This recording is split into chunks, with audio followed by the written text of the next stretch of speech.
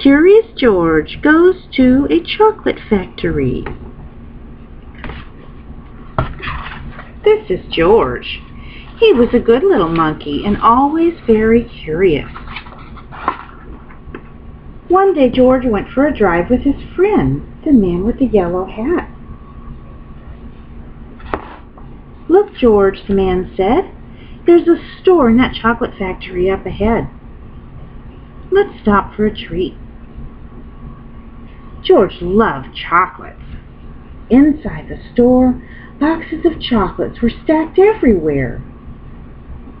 But the man with the yellow hat found his favorites right away. "George," he said, "wait here while I buy these, and please stay out of trouble." George looked around the store.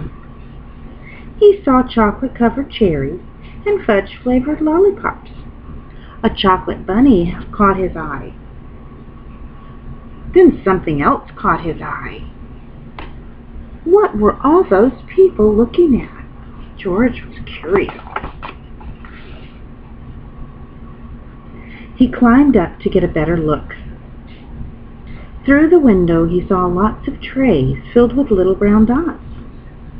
What were all those little brown dots? George was curious. He found a door that led to the other side of the window. The little brown dots were chocolates, of course. A tour guide was showing a group of people how to tell what was inside the chocolates by looking at the swirls on top. This little squiggly squirrel meant fudge. This one, it looks like a C, means caramel or caramel. And this white wiggle that looks like a W or an M is for marshmallow. Then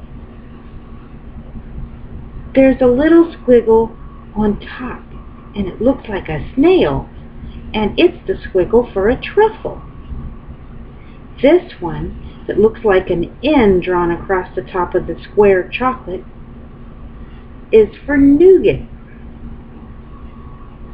Then this sideways orange swirl means there's orange fluff inside.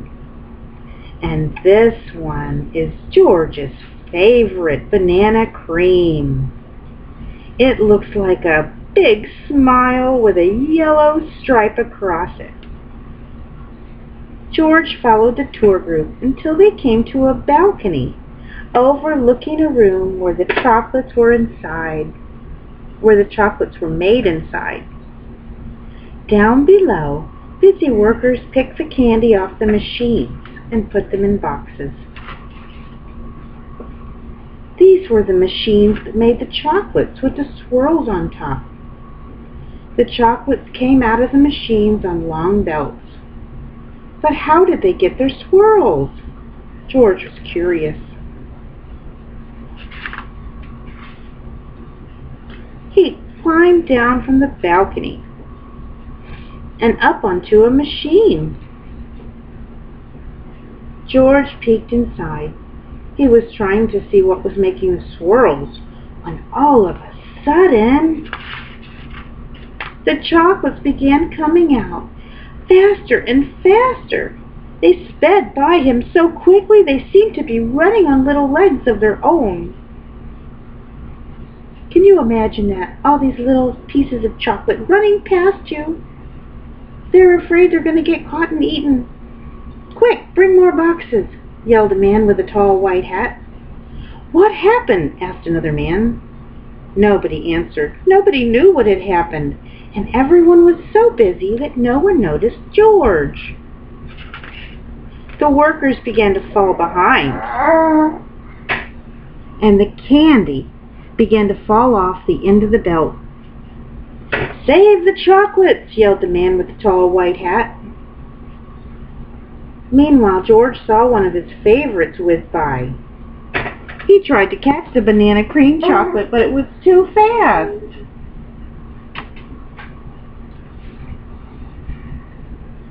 He chased it to the end of the belt.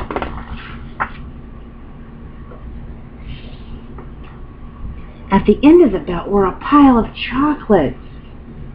Growing taller and taller, George had never seen so many chocolates. As he searched for the banana cream, he put the others in empty boxes. George was a fast worker. Someone noticed and yelled, "Bring that monkey more boxes. He's helping us catch up."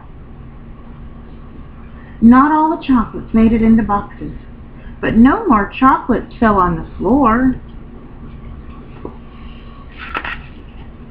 Just when George and the workers were all caught up, the tour guide ran in with the man with the yellow hat. "Get that monkey out of here," she yelled. "He's ruining our chocolates." "But this little monkey saved the chocolates," explained the workers. Then the man with the tall white hat said to George, "You may have caused us some trouble, but you were a speedy little monkey. You deserve a big box of candy for all your help." George was glad that he was not in trouble, but he did not take the chocolates. Back in the parking lot, the workers waved goodbye as George and his friend got into their little blue car. "George, are you sure you don't want any chocolates before we leave?" asked the man with the yellow hat. George was sure.